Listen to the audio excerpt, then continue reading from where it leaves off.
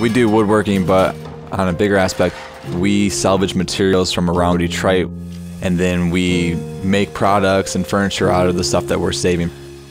For us, it was kind of like our little part to help clean up our neighborhoods and clean up the streets, as well as making really cool products for our homes.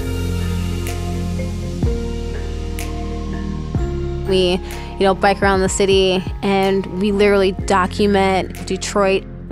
We see certain buildings and we find certain objects that it kind of gets our creativity turning. All right, how can we take this material that we just found and kind of reimagine it and make it new?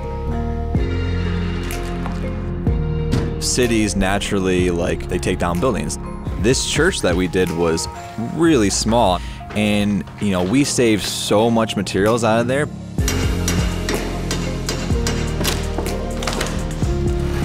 I feel like when you compare reclaimed wood to newer wood that you buy in the stores, it just doesn't have that texture, it doesn't have a story. We have this one area in our shop where we just keep stuff. We want to make something special out of it. We let the materials themselves dictate what we're gonna make. Instead of saying oh, I want to make a wine cellar, now I need to buy wood. No, it's the other way around for us. I feel like just learning how to use your hands is something that is dwindling. We're taking wood that no one would use and turning it into wall tiles or intricate floor patterns or new products. So we're always designing new stuff. Back in the 20s, Detroit was the richest city in the world.